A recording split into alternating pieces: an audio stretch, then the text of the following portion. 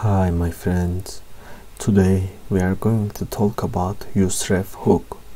useRef hook is generally used in React to access nodes and elements in the DOM. We can make changes on the elements to which we assign this hook, as we do in vanilla JavaScript.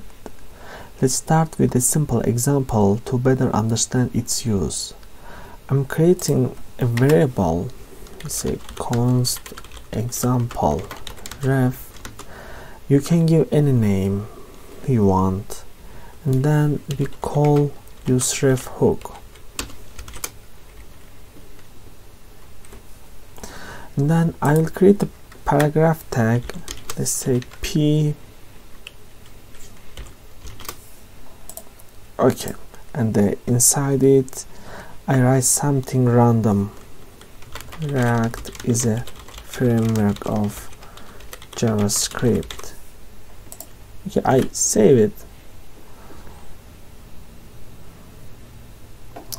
So we forgot to import the useRef hook from React, so let's import it. Import useRef from React. Okay.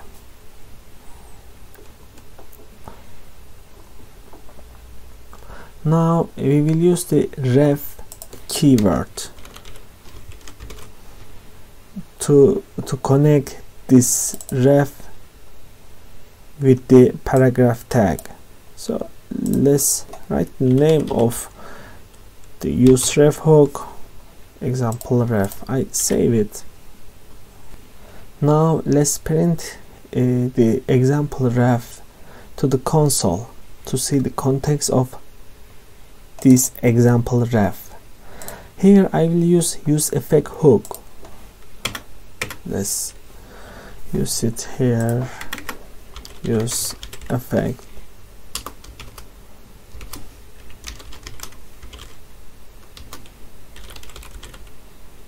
console.log example ref. Okay, I save it. You may be wondering why I use effect hook, because this example ref initially becomes null. After the rendering process is completed, the example ref we created here will be assigned to this paragraph tag. That's why we use useEffect hook here. So I refresh the page and open the console. As you can see, our object appears in the console. We can access the element with the current key. If we want to go into the details of the current page, we can see the paragraph tag we created and the text we wrote here. Thanks to useRef, we can access any element and we can do everything we do with vanilla JavaScript on this element. I mean in React. To see this more closely, let's add a button and see it with an example.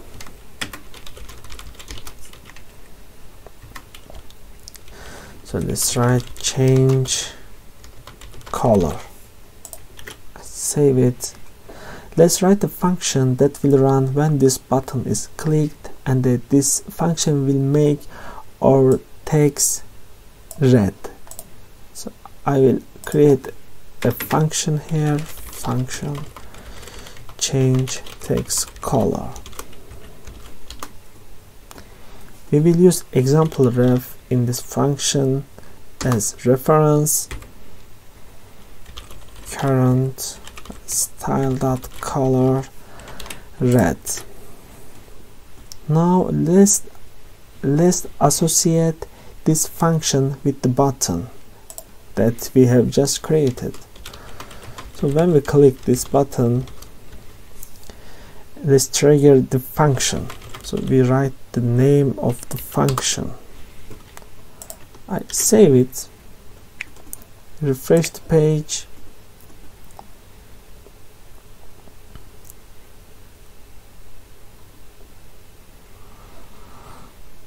I refreshed again.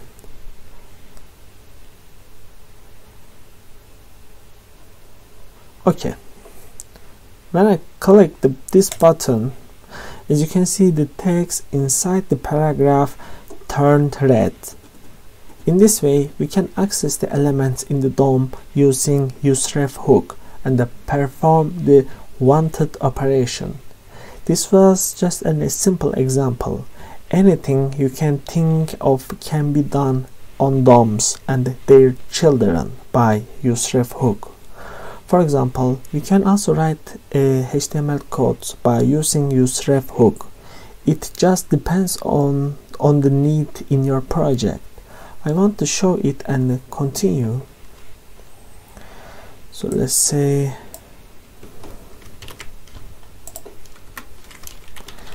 example ref dot current dot inner HTML. Now we will write HTML codes here. So let's say h2 tag. Let's try something.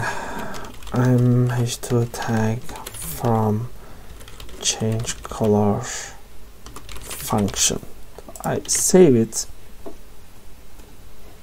I refresh the page.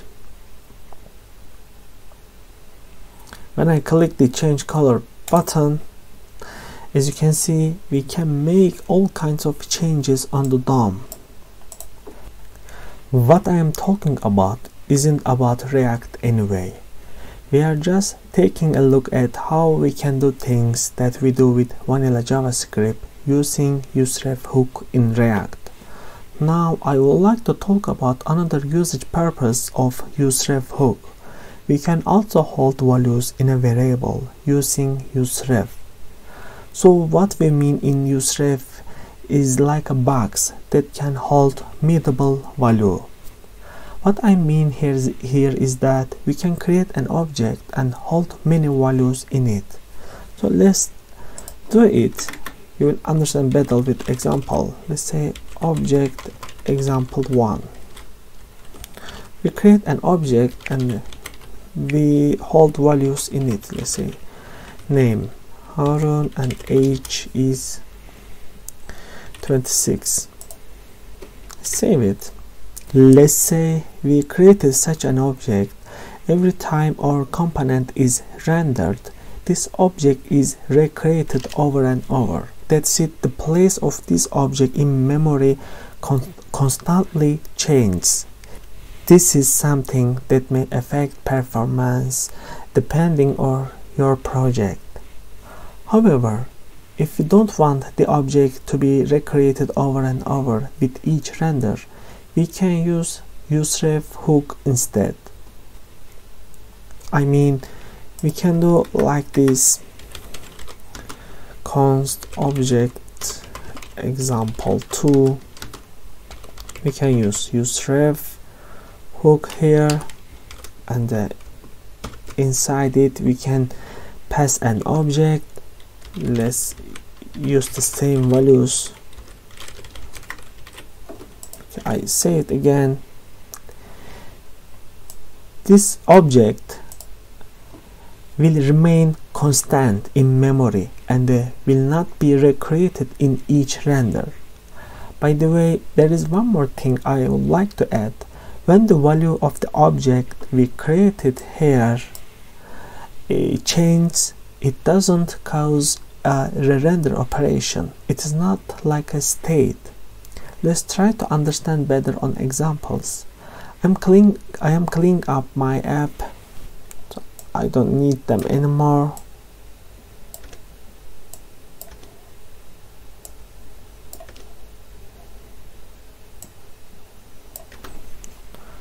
Okay, I save it. Let's create a value using useRef hook again. Let's say const counter useRef. The initial value is 0. Then I add a button here. So button say increase ref counter. Then I want to add a console log to try to keep track of changes. So let's say console.log. Let's say counter. I will get it under the counter. Okay. And then let's write a function which allows us to increase this counter value. So let's do it here. Function increase counter dot current plus equal 1. Now let's associate this function with the button. I mean, we have already created it. Let's say when we click this button, sorry, we don't need arrow function here, we can directly call this function inside the curly brackets. So let's say increase counter. Okay, I save it, refresh the page. Okay, when we click this button, this function will run and our counter will be increased. But if you remember what I just said, changes made on the useRef hook will not cause a re-render operation. So when I click this button, the counter value will be increased in the background, but since my component is not re-rendered, I will not be able to see these changes at the console. If I create a state and associate it with a button that will update it, you can see that this counter is increased in the background but didn't cause a re-render. Let's do it. I will create a state quickly. Let's say render operation. Set render operation false. I will import the useState hook from React. Okay, we have created our state. Now I will create a button.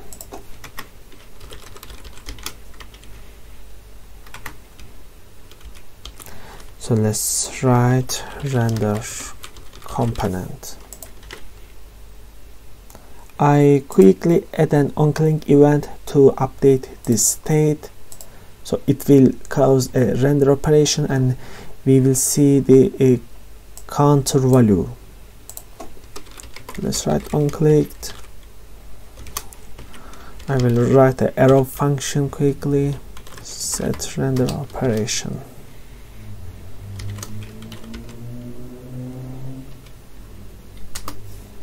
Okay, I save it, refresh the page. The function is ready. I click the increase ref counter a few times. I clicked it but nothing happens. But when I click on the button that will cause re-render my component, I can see the counter value here. useRef doesn't cause a re-render, but it runs in the background. The most important point we need to know here is that when we create an object or a value using useRef hook, this variable is not recreated in the memory at every render. It always stays in the same place in the memory. If you don't know the topic I mentioned, or if it sounds very foreign, you can look at memory management subject. But to summarize it in a few words, for example, I can say all the variables we created are stored somewhere in memory, but every value that we don't create with useRef hook gets recreated in RAM every time the component renders. This is unneeded operation for us. That's why we use useRef hook. I hope what I said was informative. Thanks for watching. See you in the next video.